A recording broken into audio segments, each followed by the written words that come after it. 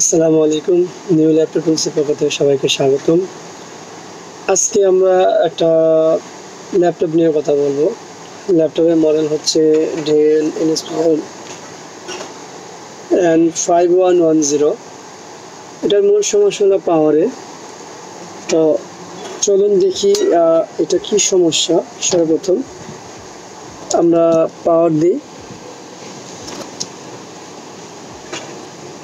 এই হলো অ্যাডাপ্টার, খেয়াল করুন অ্যাডাপ্টারে পাওয়ার আছে।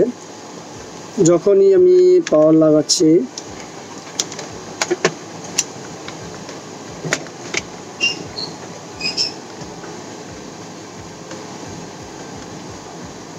পাওয়ার লাগানোর সাথে সাথে পাওয়ার চলে যাচ্ছে। আবার পাওয়ার খুলে নিই, আবার লাগাইছি, পাওয়ার আসছে। যখনই পোর্টটা কানেকশন করা হয় চলে যায়। তো মূলত এটা যতটুকু বোঝা যাচ্ছে এটা হলো আপনার অ্যাডাপ্টারের সমস্যা। সাথে পাওয়ার চলে আসে, অ্যাডাপ্টার ভালো। এটা আসলে অ্যাডাপ্টারের সমস্যা না, এটা বোর্ডের সমস্যা। তো যাই হোক, আমরা এটা ওপেন করি এবং দেখি এটা সমস্যাটা কি এবং সমাধান কি। চলুন।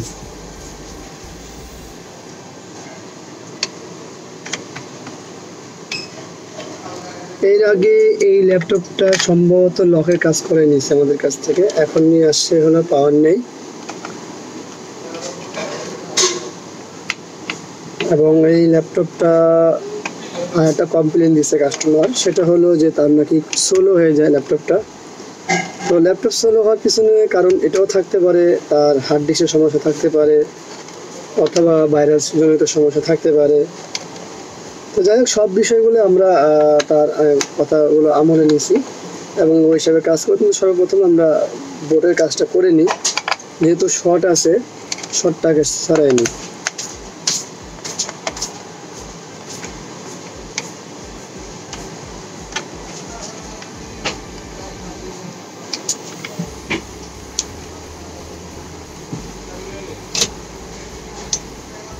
এটার জন্য ফ্ল্যাট ব্যবহার করতে হবে। তো ঠিক আছে, আমরা ওপেন করি। স্ক্রুগুলো খোলা হয়ে গেছে, এখন জাস্ট বডিটা ওপেন করবো।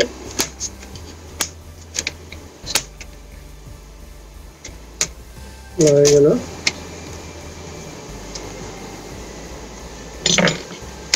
ডিভিডনটা খুলে নিব।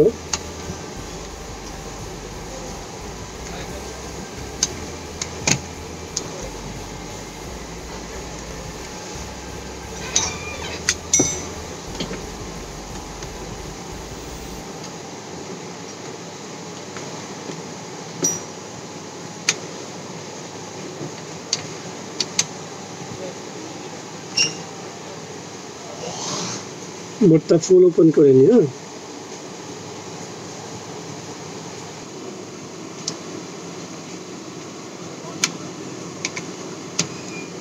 স্ক্রুগুলো ভালো করে খুলে নিব এবং লকগুলো দেখে নিব, কারণ হলো ভালো করে না দেখলে সেক্ষেত্রে ক্ষতি হওয়ার সম্ভাবনা থাকবে।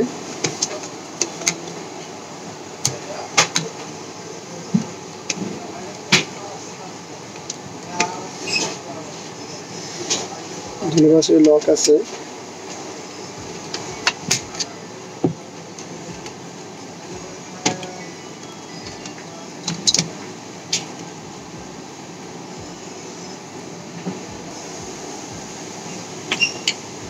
বোর্ডের মেন পার্ট এবং এটা পাওয়ার বোর্ড, ছোট পাওয়ার বোর্ড। তো যাই হোক, খুলে নিছি আমরা। পাশাপাশি এটা স্ক্রুর বিষয় নিই, এটা এই মুহূর্তে আমাদের দরকার নেই।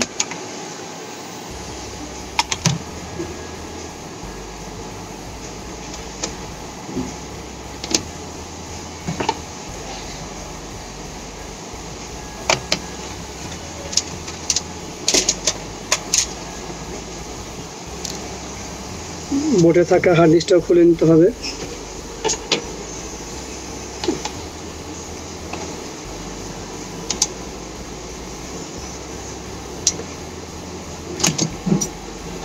মালিশটা সরা রাখি।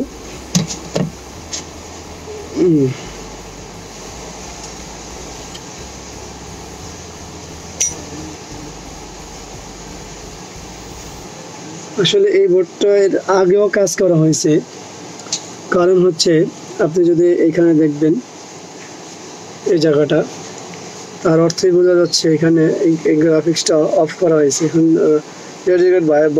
ডেডিকেট ভিজিয়েছিল, বন্ধ করা হয়েছে এটা। এবং এখন এখানে নর্মালি ফিজিক্যালি কিছু দেখা যাচ্ছে না।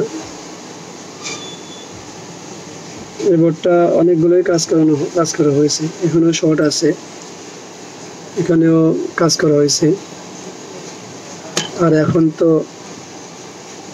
এখানেও হালকা পাতলা ময়লা আছে। তো যাই হোক, এখন আমরা মাপবো, দেখবো কি সমস্যা, তারপরে আমরা এটার যে পাওয়ারের সেকশনটা আছে সেটা মাপতেছিলাম। তো অলরেডি এখানে একটা খারাপ দেখা যাচ্ছে, শর্ট দেখাচ্ছে, একটা ক্যাপাসিটর শর্ট দেখাচ্ছে। আমরা চলুন এই ক্যাপাসিটরটা ওপেন করে দেখি।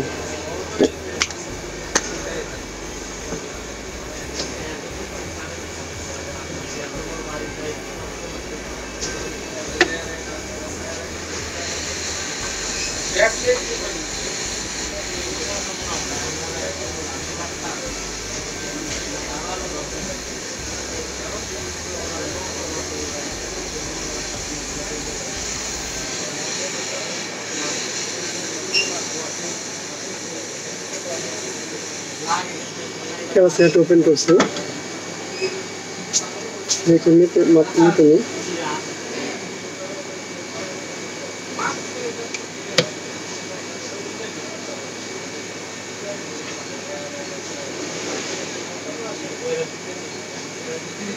হ্যাঁ, যেটা সন্দেহ করছে সেটাই।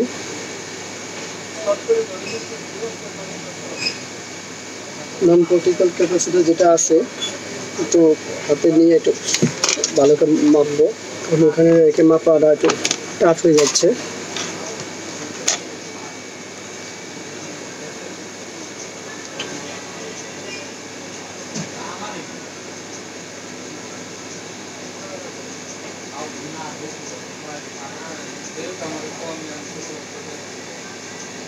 হ্যাঁ, নন পার্টিকেল ক্যাপাসিটরটাই শর্ট।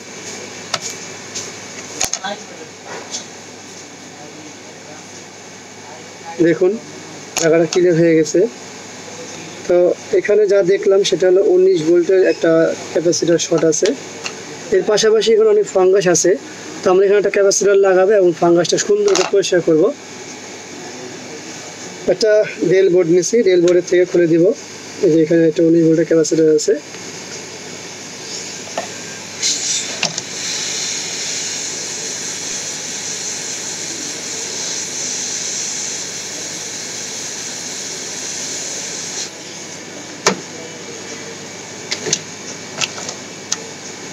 সুন্দর করে জায়গাটা লাগিয়ে দিব।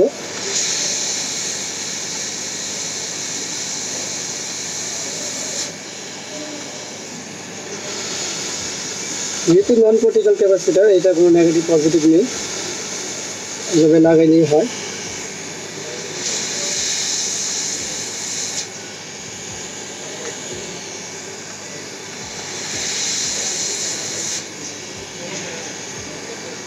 এখন হয়ে গেছে। খুব সুন্দর করে এখানে থিনার দিয়ে ওয়াশ করা লাগবে, কারণ হচ্ছে এই আশেপাশে যে পরিমাণ ফাঙ্গাস আছে, এই ফাঙ্গাসের জন্য শর্ট হয়ে যাওয়াটাই স্বাভাবিক। একটু পরিষ্কার করে নিব, আশেপাশে ফাঙ্গাস না থাকে।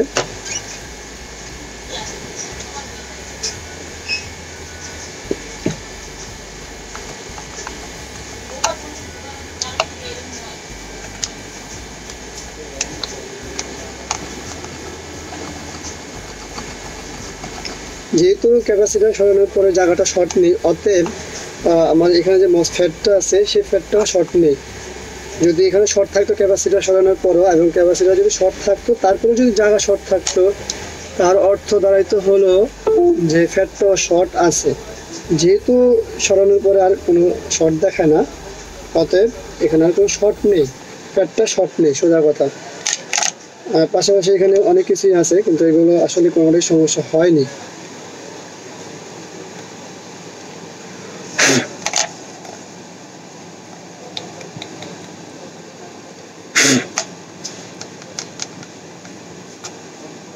এবং এটা ঠান্ডা করে নিতে হবে। আর একটু কি মাপার প্রয়োজন, সেটা হলো মূল বোর্ডে।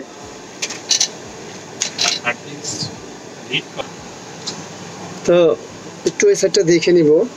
এই সাইডে আসলে ওই অর্থে কিছুই নেই, আমি সরাসরি এটা হলো ওই বোর্ড থেকে সুইচিং হওয়ার পরেই আসে এখানে।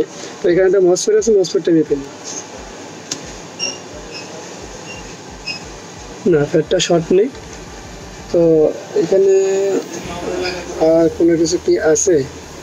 তো আমার মনে হয় না কিছু আছে। তাহলে চলুন আমরা এটা একটু লাইন দিয়ে দেখবো। তো এটা স্ক্রু লাগানো হয়ে গেছে। তো চলুন আমরা আগে পাওয়ার দিই।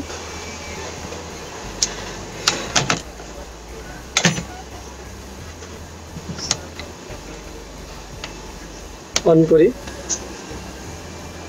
চলে আসে, ফ্যানও ঘুরতেছে। তো আমরা চলুন সরাসরি প্যানেলে লাগাই দেখি।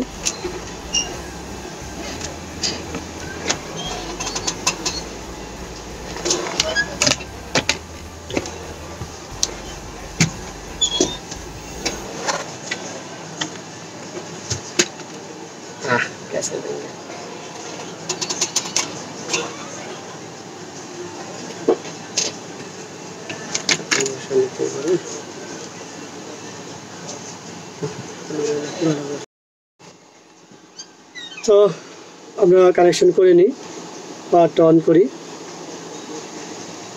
পাওয়ার চলে আসছে, ডিসপ্লে চলে আসছে। তবে একটা বিপ পাচ্ছেন আপনারা, সেই বিপটা হলো সিমস ওপেন আছে, এই জন্য বিপটা দিচ্ছে। তো যাই হোক, একটা ল্যাপটপ কমপ্লিট হলো। ল্যাপটপের মডেলটা বললামই। তো এটা আসলে আমরা যে কাজটা করলাম সেটা হলো শর্ট 19 ভোল্ট শর্ট ছিল, সেটা ঠিক করলাম এবং 19 ভোল্টের একটা ক্যাপাসিটার খারাপ পেলাম। তবে এখানে একটা লক্ষ্য করণীয় বিষয় হলো এই যে সব সময় যে আপনার ক্যাপাসিটার খারাপ হবে এমনটা না। সেক্ষেত্রে মসফেট অনেক সময় সেকেন্ডারিতে প্রসেসর সমস্যা হয়, এমনকি আইও সমস্যা হয় এবং গ্রাফিক্সের সমস্যা হয়। এরকম শর্ট হইলে এই সিমটমগুলো দেয়। শুধু যে 19 ভোল্টের ক্যাপাসিটার শর্ট হলে যে সিমটম হবে এমনটা নয়। তো যাই হোক, আলহামদুলিল্লাহ অবশ্যই সেই ল্যাপটপটি হলো। তো কমপ্লিট আপনারা দেখলেন। তো আশা করি ভিডিওটা দেখবেন মনোযোগ দিয়ে, কিছু শিখতে পারবেন। অবশ্যই শিখতে পারবেন যদি আপনি টেকনিশিয়ান হন। আর যদি আপনি নন টেকনিশিয়ান হন তাহলে অবশ্যই এটাই শুধু দেখবেন। তো যদি আপনি নন টেকনিশিয়ান হন তাহলে দেখে আপনার যদি কখনো সমস্যা এরকম আপনার কোনো ল্যাপটপ বা আদার্স কোনো বাইরে তাহলে হয়তো আমাদের কাছে রেফার করতে পারবেন, আমাদের রেফারেন্স দেবেন আশা করি। তো ভিডিওতে দেখবেন, ভালো লাগবে আশা করি। এবং আমার চ্যানেলটিকে সাবস্ক্রাইব করবেন এবং লাইক করবেন এবং শেয়ার করবেন। তো আবারও কখনো অন্য কোনো বিষয় নিয়ে ইনশাআল্লাহ দেখা হবে। আজকের মতো এখানেই আসি। আসসালামু আলাইকুম ওয়া রাহমাতুল্লাহ।